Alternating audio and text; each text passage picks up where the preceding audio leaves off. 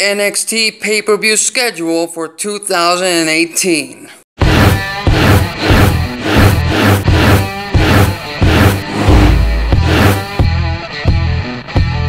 Alexis Carrillo here, back in the Alexis Carrillo brand YouTube channel, back with some more content, wrestling talk content for the wrestling fan, and this time it's time to go into the pay-per-view schedule, the big events that NXT has lined up for us in 2018, and practically I can confirm these as official because, as you know, WWE being the big dog that it is, they can confirm their dates a year in advance because they have no real competition in the United States of America, and with that also includes not only Raw, SmackDown, and 205 Live, but also its developmental brand, its farm system, NXT.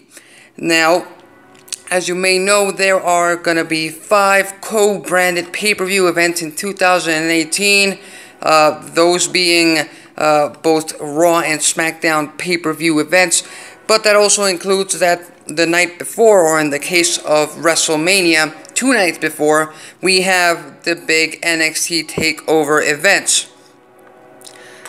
We start January 27th in Philadelphia, Pennsylvania, the night before the Royal Rumble pay-per-view with NXT TakeOver Philadelphia, which, if I'm not mistaken, will have the main event be Andrade Cien Almas defending his NXT championship against Johnny Gargano. And I know a lot of you NXT fans are hoping that Tommaso Ciampa will return and reignite the feud that started last year in one of the late TakeOver events. We'll just have to see if that happens, if Tommaso Ciampa returns. But if he does indeed return, I would like to have him, be the main event of NXT TakeOver New Orleans, 2 nights before WrestleMania. That would be a big main event, an emotional main event, and a main event that people and NXT fans can really get invested, instead of, continuing with Andrade Cien Almas as the NXT champion, which hasn't been doing a terrible job at it. But I think, NXT should have a better champion, a higher profile feud, and leave Andrade Cien Almas still to develop more his character and his wrestling skills. Now, we talked about that NXT TakeOver event in New Orleans. That will be April 6th. Then we won't have another event until June 16th, NXT TakeOver Chicago. Really looking forward to this one. Chicago, Illinois being one of the rowdiest wrestling crowds in the country, so really looking forward to what kind of atmosphere it can bring.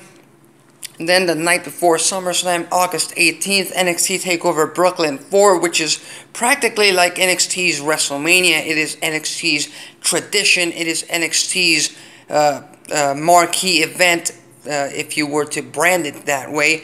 So you could expect big things, big matches. Great matches can always be expected at these NXT TakeOver Brooklyn events. The 4th one to take place on August 18th. And then we close out the year on November the 17th with NXT TakeOver War Games 2. Really looking forward to this one as well. Hopefully they have a more traditional War Games match where it'll be one team versus another team instead of having a 3-way team War Games match, which I didn't feel quite worked well for the concept. They did the best that they could, but hopefully they transition it to a more traditional one-on-one team match at War Games 2 on November 17th, the night before Survivor Series. But hey, I want to hear what your thoughts. What are you looking forward? What event are you looking forward on the NXT calendar in 2018? Hit the comment section below, and if you're looking for any more wrestling talk content, you can find it right here on the Alexis Carrillo brand channel. Make sure to subscribe. That's it for me on this video. Thanks, until next time.